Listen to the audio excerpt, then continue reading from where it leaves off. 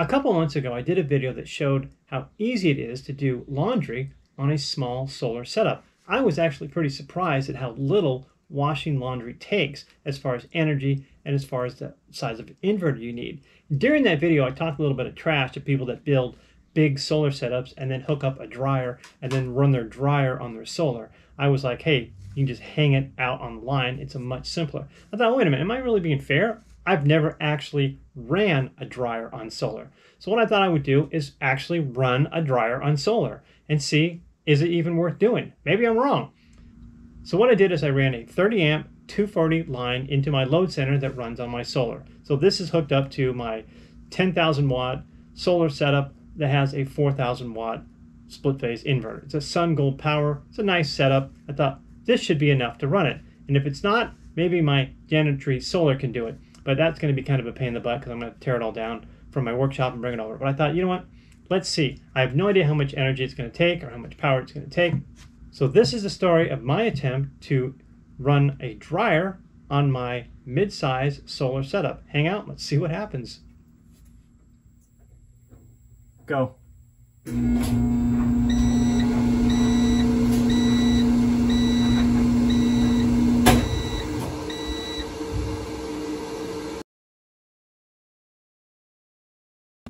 All right, so that did not work. So what I did is I removed the Sun Gold Power and I replaced it with my Janitry solar. Now I know for you it's only been a matter of seconds, but it took hours to take that thing out and to put this thing in because this thing weighs like 100 pounds and it was a real pain in the butt to do. I had to have my wife help me. Anyway, this one's in. This is a 6,000 watt split phase 240 inverter. It can do up to 18,000 surge. So now we're gonna see if it can run my dryer. Let's see what happens. No problem. Let's come back over here. So you can see it's at almost 80%. So there's a lot going out, over 4,600 watts. So it just, that Sun Gold Power just wasn't big enough. It could do 4,000 watts, but as you can see, that dryer is taking almost 4,600 watts. So I needed to get a bigger inverter.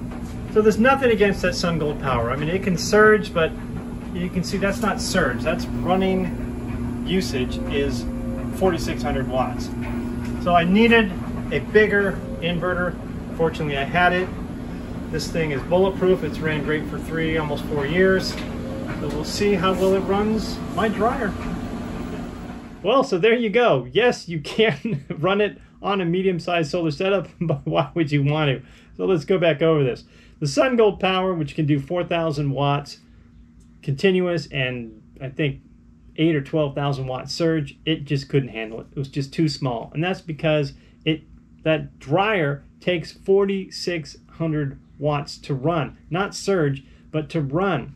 So my Janitry solar, which is a 6,000 watt beast, it can handle it, but even that was pushing it about 80%, and it's going to stress out my batteries, and it's going to run them down. I mean, that's a 10,000 watt hour battery bank, and I'm going to be able to do 2 loads of laundry.